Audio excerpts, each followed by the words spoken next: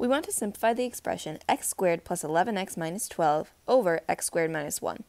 So we'll have to factor the top and factor the bottom.